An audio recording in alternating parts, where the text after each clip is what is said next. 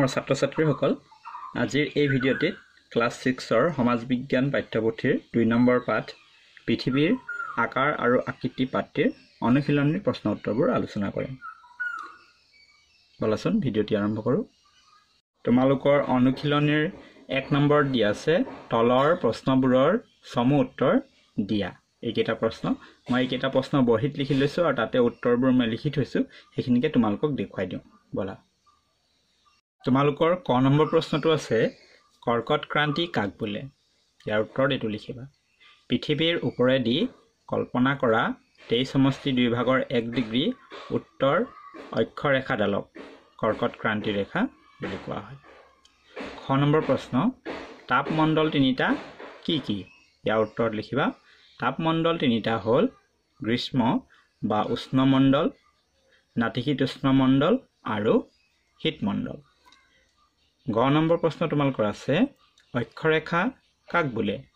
ইয়াৰ উত্তৰ লিখিবা। পৃথিৱীৰ ওপৰেদি বিষুৱ ৰেখাৰ সমান্তৰালকৈ ক্ৰমে উত্তৰলৈ আৰু দক্ষিণলৈ কিছুমান বৃত্তাকাৰ ৰেখা কল্পনা কৰা হৈছে, এইবোৰকে অক্ষৰেখা বোলে। তাৰপিছত তোমালোকৰ ঘ নম্বৰ প্ৰশ্নটো আছে দ্ৰাঘিমা ৰেখা কাক বোলে? ইয়াৰ উত্তৰ লিখিবা। পৃথিৱীৰ উপৰিভাগত উত্তৰ মেৰু আৰু দক্ষিণ মেৰুক সংযোগ কৰি কিছুমান ৰেখা কল্পনা কৰা হৈছে, এই ৰেখাবোৰকে দ্ৰাঘিমা ৰেখা বোলে।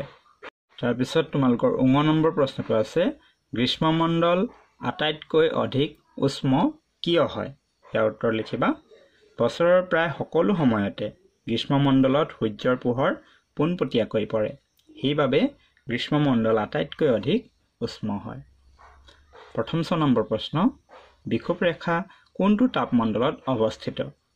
ইয়াৰ উত্তৰ লিখিবা গ্ৰীষ্মমণ্ডলত। দ্বিতীয় 6 নম্বৰ প্ৰশ্ন মেৰু অঞ্চলত সাগৰৰ পানী কিয় গোট মাৰি থাকে? ইয়াৰ উত্তৰ লিখিবা। মেৰু অঞ্চলত সূৰ্যৰ পোহৰ অতি হেলনীয়াভাৱে পৰে। ইয়াত 6 মাহ কাল সূৰ্যৰশ্মি হেলনীয়া আৰু 6 মাহ কাল সূৰ্যৰশ্মি নপৰে, সেয়ে ইয়াত সাগৰৰ পানী গোট মাৰি থাকে। এতিয়া বলা 2 নম্বৰ প্ৰশ্ন উত্তৰসমূহ কৰোঁ। তোমালোকৰ 2 নম্বৰ দিয়া আছে কেৱল উত্তৰ দিয়া। ইয়াত 5টা প্ৰশ্ন আছে, মই উত্তৰকেইটা লিখিয়ে থৈছোঁ যাতে ভিডিঅ'টো দীঘল নহয়, সেইকাৰণে মই আগতীয়াকৈ উত্তৰবোৰ লিখি থৈছোঁ, তথাপিতো এবাৰ কৈ দিছোঁ। ক নম্বৰ দিয়া আছে কৰ্কট ক্ৰান্তি বৃত্তটো পৃথিৱীৰ কোনটো গোলাৰ্ধত কল্পনা কৰা হৈছে? ইয়াৰ উত্তৰ হ'ব উত্তৰ গোলাৰ্ধ। খ কি কাল্পনিক ৰেখাই পৃথিৱীৰ কেন্দ্ৰৰে 2 মেৰুবিন্দুক সংযোগ কৰিছে? ইয়াৰ উত্তৰ হ'ব মেৰুদণ্ডই। গ গোলকৰ কোনটো ফালে উত্তৰ মেৰু থাকে? ইয়াৰ উত্তৰ হ'ব উত্তৰ দিশত, অৰ্থাৎ ওপৰৰ ফালে। ঘ নম্বৰ বিষুৱ ৰেখাৰ অক্ষাংশ কিমান? ইয়াৰ উত্তৰ হ'ব 0 ডিগ্ৰী। ঙ নম্বৰ তুমি কোন গোলাৰ্ধৰ বাসিন্দা? ইয়াৰ উত্তৰ হ'ব উত্তৰ গোলাৰ্ধৰ।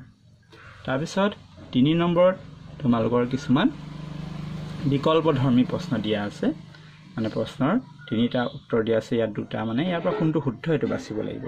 শুদ্ধটোত আমি ৰাইট চিন দিব লাগিব। ক নম্বৰত দিয়া আছে মুখ্য দ্ৰাঘিমা ৰেখাৰ মান হৈছে 1 নম্বৰ দিয়া আছে 90 ডিগ্ৰী, 2 নম্বৰ 0 ডিগ্ৰী, 3 নম্বৰত 66 ডিগ্ৰী। ইয়াৰ শুদ্ধটো হ'ব এইটো 2 নম্বৰ 0 ডিগ্ৰী। তাৰপিছত খ নম্বৰ প্ৰশ্ন শীতমণ্ডলৰ অৱস্থান হৈছে কোনটো অঞ্চলত? মেৰু অঞ্চলত নে বিষুৱীয় অঞ্চলত?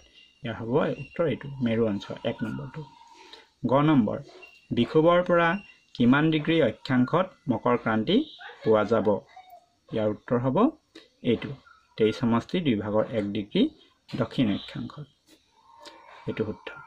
ঘ নম্বৰ 1 ডিগ্ৰীৰ অন্তৰে অন্তৰে দ্ৰাঘিমা ৰেখাৰ মুঠ সংখ্যা হ'ব কিমান? 180 ডাল, 360 ডাল, 90 ডাল।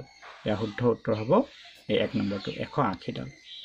তোমালোকৰ 4 নম্বৰত দিয়া আছে 2টা প্ৰশ্ন দিয়া আছে ইয়াত বিষুৱ ৰেখাৰ পৰা উত্তৰ আৰু দক্ষিণ দিশে বিস্তৃত হৈ থকা তাপমণ্ডলটোৰ নাম কি? ইয়াৰ উত্তৰ হ'ব উত্তৰ নাতিশীতোষ্ণ মণ্ডল আৰু দক্ষিণ নাতিশীতোষ্ণ মণ্ডল।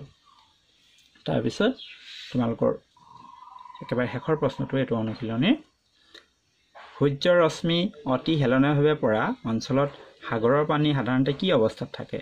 ইয়াৰ উত্তৰ হ'ব গোটা অৱস্থাত থাকে, অৰ্থাৎ বৰফৰ ৰূপত থাকে। মৰমৰ ছাত্ৰ-ছাত্ৰীসকল আজি ভিডিঅ'টো ইমানেই আছিল। ভিডিঅ'টো ভাল লাগিলে লাইক কৰিবা, শ্বেয়াৰ কৰিবা আৰু চেনেলটো যদি এতিয়ালৈকে ছাবস্ক্ৰাইব কৰা নাই তেন্তে ছাবস্ক্ৰাইব কৰি ল'বা আৰু ওচৰত থকা বেল আইকনটো প্ৰেছ কৰি দিবা যাতে মই দিয়া ভিডিঅ'ৰ ন'টিফিকেশ্যনবোৰ পাই থাকা। ভিডিঅ'টো চোৱাৰ বাবে ধন্যবাদ।